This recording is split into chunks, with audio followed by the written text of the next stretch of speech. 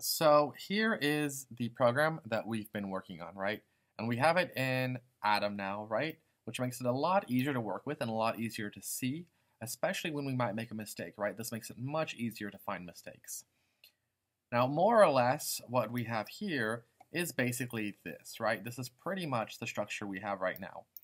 Now, I did talk about that this is not exactly what I want it to look like. This is just sort of what I started with. I want it to look a little bit more like this. And the part that I want to cover next is this loop. Now, I'm not fully satisfied with this loop. Looking at my flowchart now, I actually realized that, like, the play and quit, like, that doesn't make a whole lot of sense in general. But more importantly, it's really more of like, do you want to play again, right? So when you die or when you lose, because, you know, hopefully it takes them more than one attempt, do you want to play again? So right now I have it going directly to end program, but that's not really what I want. I actually want something more like it to go this way. And then if they say yes to quit, then it goes down to end program. So I don't really want that. So maybe I can just scribble it out. There we go.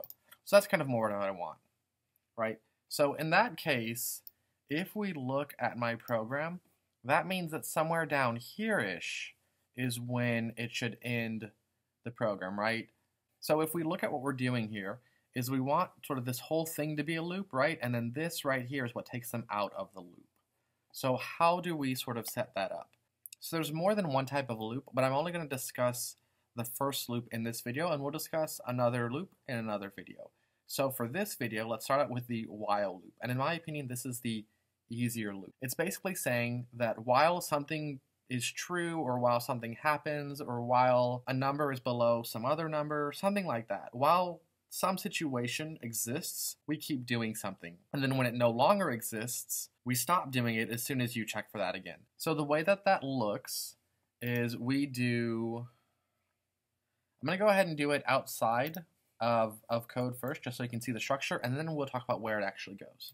So you do something like while, and then in parentheses you have a condition, like something is equal to true. Then it's going to do whatever is in the curly brace. So like alert hello. Now this right now is terrible because by default something is true, right? By default things are true. Right now something doesn't exist. So if we make something, let's see what happens, right? Now we didn't define something as true, and in most languages by default something, I shouldn't call this something, let's call this things, much things, or whatever. Okay, so by default in majority of programming languages, anything that you make is true unless you give it a reason not to be true, right? So by default this should run forever, which is a terrible idea. An infinite loop is a terrible idea. We don't want an infinite loop, so what we can also do is right after that, I can just tell it break, and that's going to break out of this loop. And then of course, you know, we should have a semicolon at the end of our while statement. Oh, and of course at the end of the alert and at the break. Okay, so let's see if it likes this. And oh, we should also have semicolons in there. There we go. So let's see if it likes this. All right, so we've got our Dino Battle. We've got do you want to play? Okay. Ready to play. Ooh, it skipped it. Okay, so maybe much things in JavaScript is not true just by default. Yes. All right, so let's make much things equal to true. All right, and now if we refresh this, close, do you want to play? There we go. Okay, so in JavaScript, your variable is not going to be a true or false just by default. Now the question is, if we put something else in there, will it be true? Was it not true because I had done nothing to the variable itself? right? So if I delete this and I make this equal to false, will it be false because there's nothing actually in the variable? That's a good question. Yes, stop. Let me die. Come on. All right. Dino Battle, do you want to play? Oh, no, it skipped it too. Okay, so that's interesting. So that's something that JavaScript does. Different languages do things differently.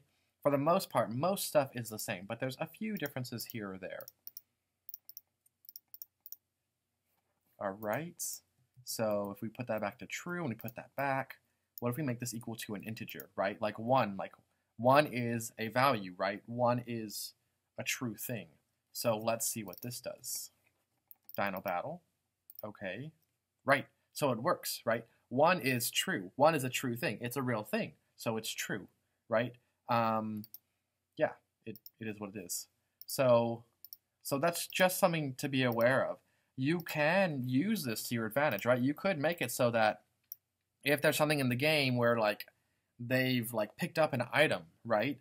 And like it doesn't matter what item it is, just they've picked up an item, so it's created a variable and it's put something in there, and then later it could ask like, you know, there could be a check to see if they have something in there, right? And it doesn't matter what the thing is, but just is it true?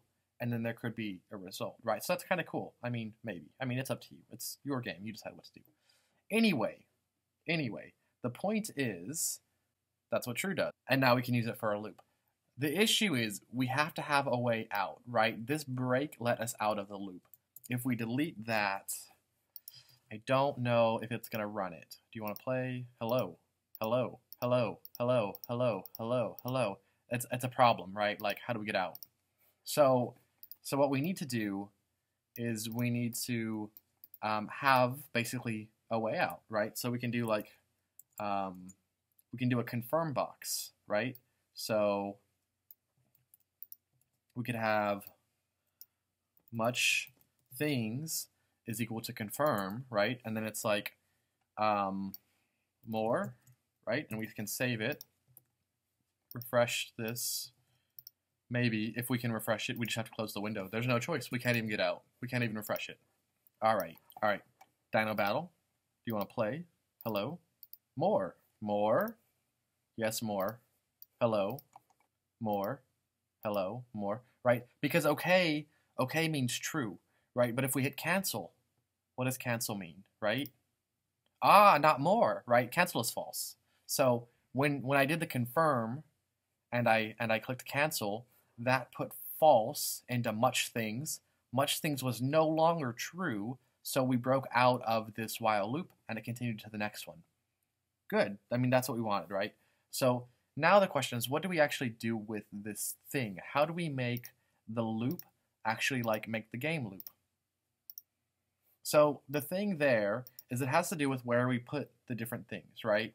So basically, we want this while loop to contain basically the whole game. Now, we've got this do you want to play thing up here, right? And that's fine. And as long as they write true, then it does that, right? And then it does this other stuff, right? This is sort of a lame thing there. But it's fine. We can just work with it. So instead, my while much things would go inside of that because I'm assuming that they have said that they want to play. Or did I? I didn't. No, if you look at my flowchart, if they want to play it, ask them if they want to quit, right? So what we need to do is we do need while much things is equal to true up here, right? And then down here, after the I'm no fun, this is where it asks them if they want to play again, right? The I'm no fun doesn't really matter, right? I'm sorry you don't want to play or whatever. We don't really need this alert anymore because we're going to ask them if they want to quit, right? We're not going to say, do you want to play again? Because we just said, we just said here like that, you know, sorry you don't want to play or whatever. So here we could be saying like, do you want to quit? Do you want to quit, right? Now the problem here is that if they hit okay, that actually makes it true. And if they hit false, or if they hit cancel that they don't want to quit, then that makes this false, right? So right now it's backwards. I'll show you what I mean. I'll show you, right? That's better than just trying to explain. So Dino Battle, do you want to play? I can hit cancel, right? I'm sorry you don't want to play. Do you want to quit? Like, no, I don't want to quit. Oh, but it quit, right? Dino Battle, do you want to play? Cancel. I'm sorry you don't want to play. Do you want to quit? Okay. Wait. Oh, what did it do? I'm sorry you don't want to play. Oh, 2 issues. Okay.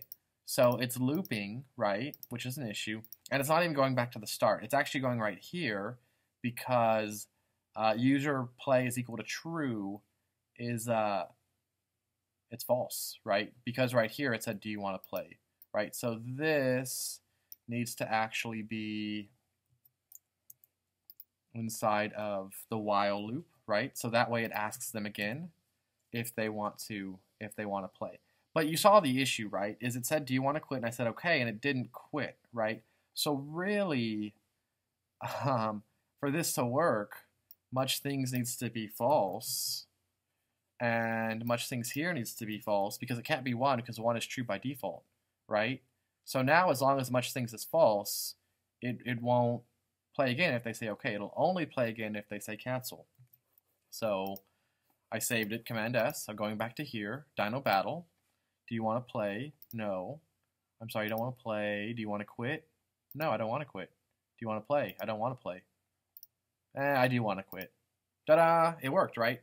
Now, much things is a dumb variable name, so this needs to be a better variable name. So this could be like,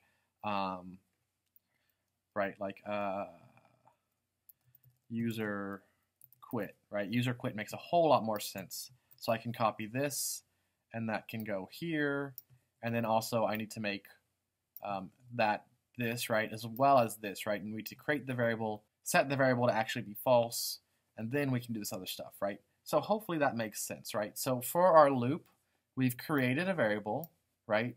We've made it equal to a value, right? We have this while loop, and we have the condition.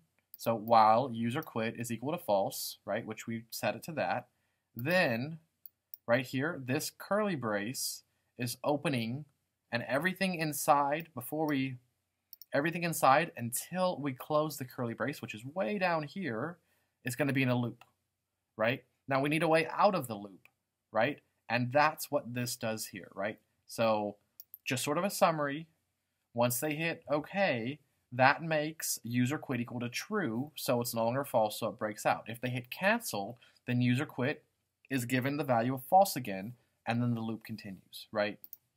Now, just for good coding style, all of these should also be indented now because all of these are inside of another set of curly braces, right? This is just to make it easier to read, right? So now you can more easily see that this curly brace aligns all the way up with this while here, right? So this right here, right, they line up, right? So we know that all of this stuff is inside of this set there, right? So hopefully that made sense. Try it out. Try putting a while loop in yours and see what you think about that. And you can add more while loops in there too, right? You could have some sort of while loop of, you know, like maybe having some sort of dream here, right? Where like you get different dream sequences until they finally decide to wake up, right? Maybe there's like a random value, which we haven't talked about yet, but that's okay, we can do it later, right? Where they get random dream sequences until they choose to wake up, and until then it just keeps rerunning a randomized one, right? There's different things you could do with this while loop, right? So yeah, we'll use it more in the future, and hopefully you understand it.